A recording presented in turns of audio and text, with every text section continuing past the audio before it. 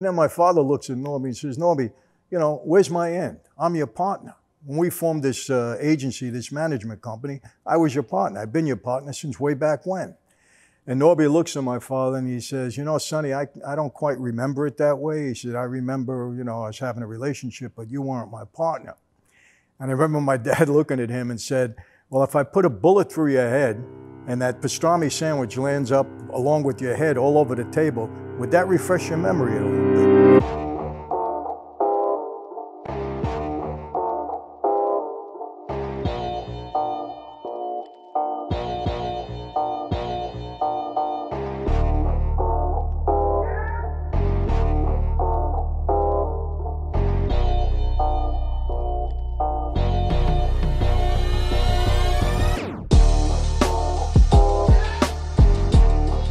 Hello everybody, welcome to another sit down with Michael Franzese. It is now Tuesday, September 29th, I believe. Man, this month is flying by.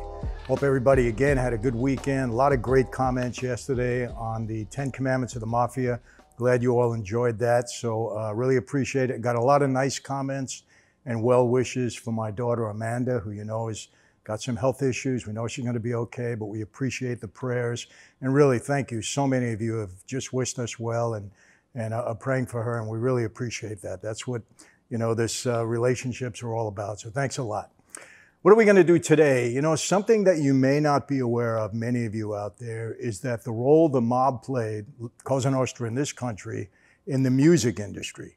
And I can tell you it was a very significant role. We had a lot to do with the growth of the music industry here in America. And, I'm going to go back to a story with my dad. My dad used to take me when I was younger to a lot of places. He had a lot of different business interests. He owned a couple of auto body shops, and that's where I first started working on cars in my dad's shop. He also had a tailor shop in Brooklyn. I didn't really enjoy visiting that with him, but it was a tailor shop. But the most exciting, the thing I enjoyed the most was visiting my dad's record company. And when I say my dad's record company, he was a silent partner in it, but he certainly had a big interest in it. And how did that come about? Well, I'm going to relay a story to you that was relayed to me by a person by the name of Phil Steinberg, who is one of the founders of Kama Sutra Buddha Records. And he and his partners, Hai Mizrahi and Neil Bogart and Artie Rip, they're all kids from Brooklyn, young kids. And they had a talent for music. And my father kind of liked them. He met them somehow, took a liking to them because they were kind of knock-around kids. And he just liked them. Well, he used to go up and visit them. They had an office on 1650 Broadway in Manhattan. And he used to take me with him all the time. And this was in the early 60s, late 50s, early 60s especially. And Phil Steinberg related this story to me. He said one day he was in his office of Kama Sutra Buddha Records, and they represented a group called the Shangri-Las. I don't know if you remember them, you young kids may not, but those of you my age, Shangri-Las, remember Walking in the Sand. It was a big hit for the record company. It was their biggest hit, really, to start this independent label off.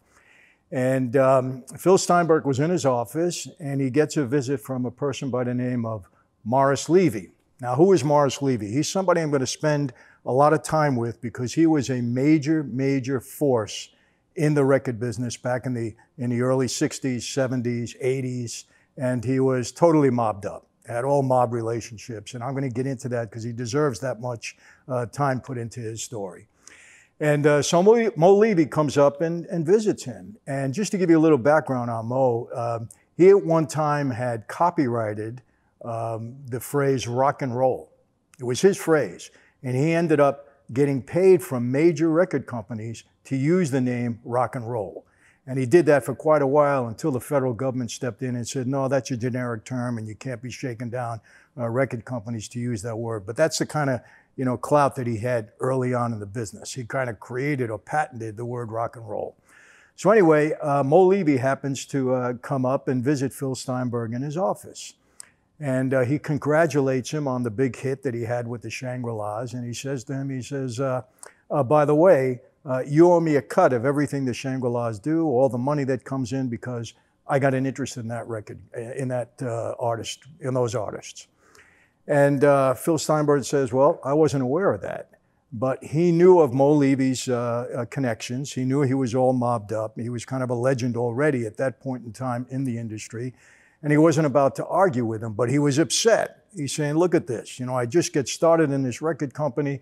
I got a big hit. We put a lot into this, me and my partners, and I got somebody shaking me down. So Levy leaves the office that day and says, get back to me, you know, in a couple of days. I'm sure when you check me out, you're going to make the right decision.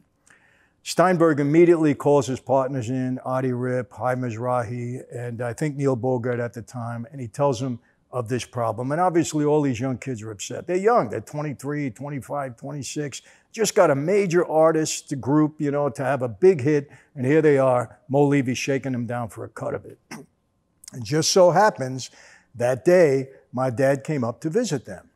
And he went in the office and he saw what was going on, you know, and he said, hey, you guys, you're looking kind of down. What's wrong?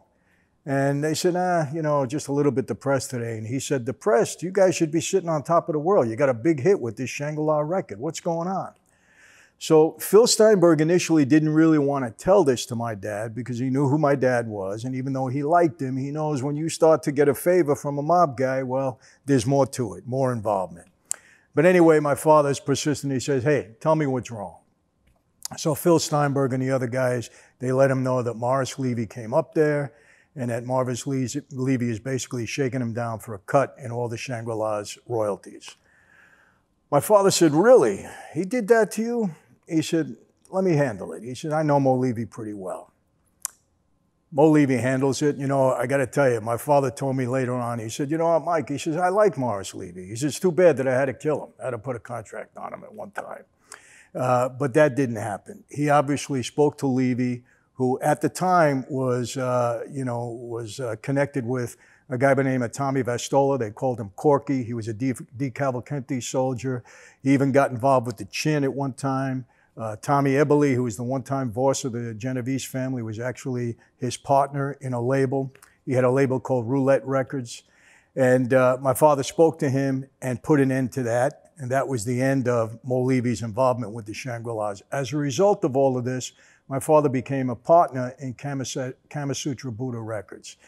And they went on to have a list of hits. They had some big artists. I don't know if, again, my age, you'll remember this, but you younger kids, you may not know it.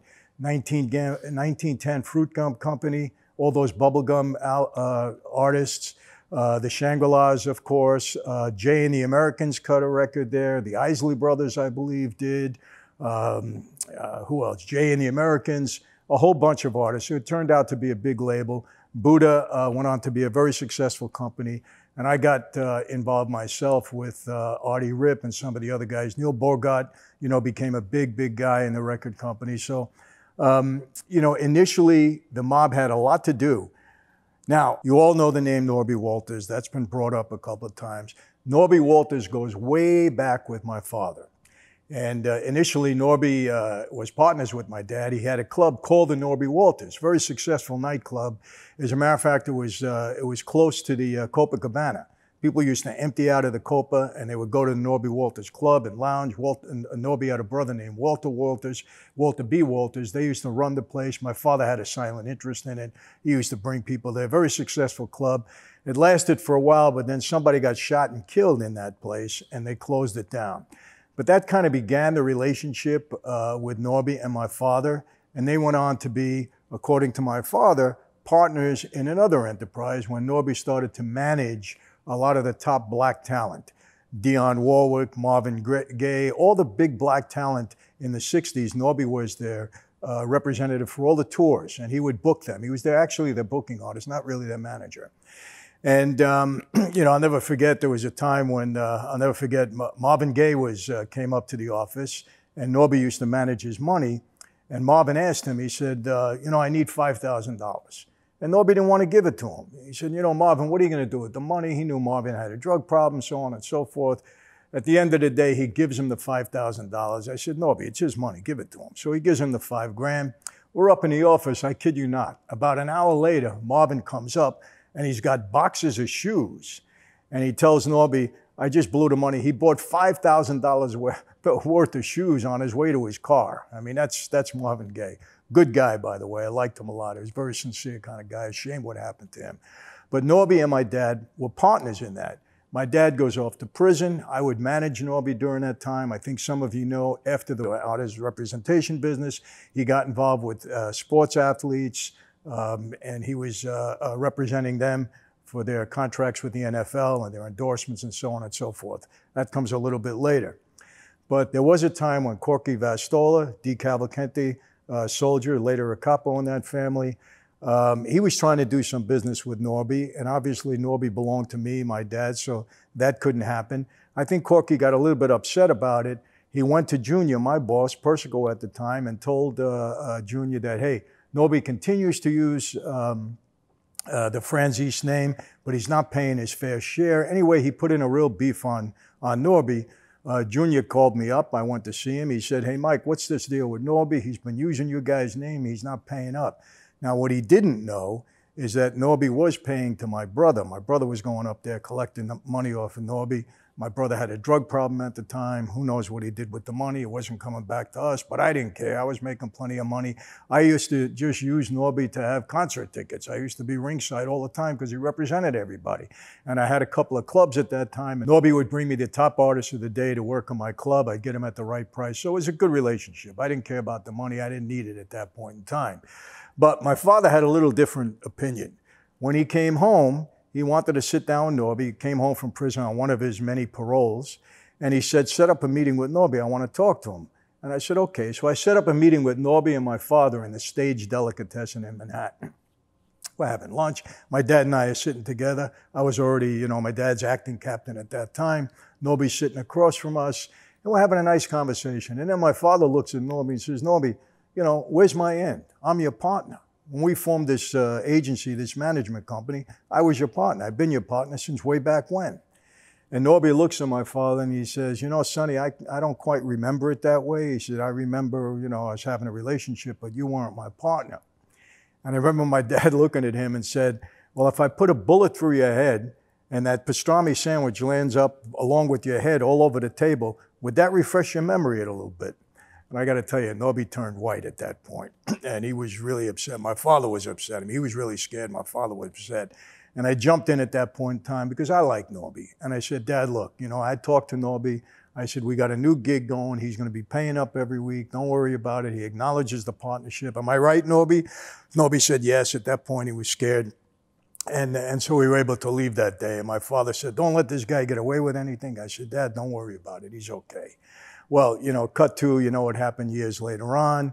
Norby was using my name, my father's name. He was shaking down professional athletes. I'm in prison. I get subpoenaed to go and testify in the trial because I had given him, a bunch of money, and he was using my name, and that turned out to be a whole fiasco. Norby did not go to jail for that. I'm not going to get into the details or why, but let's just say that we knew what we were doing at that time. Norby never did a day in prison, but that was only part of the relationship that we had in the music industry. That was my father's part. Now, I'm going to get into what Morris Levy, who was much more in depth. He was a hands-on guy. Again, he was involved with the Chin. He had a record label called Roulette Records. He had a chain of record stores, and these record stores were called Strawberry Records, I believe. I think there were 60, 70, 80 of them across the country at that point in time. He was extremely influential in the early days of the music business here in America. He dealt with all the record labels. Many of the heavyweights, they were afraid of him. They knew his involvement. He was a very outgoing kind of guy. He didn't hide who he was. Everybody knew the relationships that he had. And he made hundreds of millions of dollars in that industry, had a big, big impact in it. So that's coming up next. Morris Levy, watch for it. I think you're going to enjoy it. And I think you need to understand, again, it's just another business that the mob was able to infiltrate here in America, one of the many, aside from the unions, aside from corporate America, aside from the gambling industry, aside from the money, the numbers business. We had a big influence in America throughout the whole century, I would say, until the mid-'80s when we know what happened at that point in time. Things started to go a little bit haywire. So that's it for today. Look for Music Industry Part 2. We'll probably do that on Friday. It's going to be coming up. You're going to hear all about Morris Levy, organized crime's involvement in the music industry. It was big. And again, a lot of subscriptions. I think we're up to almost 190,000 in less than 3 months. And that's thanks to all of you enjoying the content. We really appreciate the support. Subscribe, because then you get alerts. A lot of good interviews coming up. MichaelFranzese.com. The community is growing. We're way over 5,000 right now. The personal coaching, the life coaching, business coaching, it's really growing, and I appreciate that, and I think a lot of people are benefiting by it. So that's it. Stay safe, stay healthy. God bless. See you next time.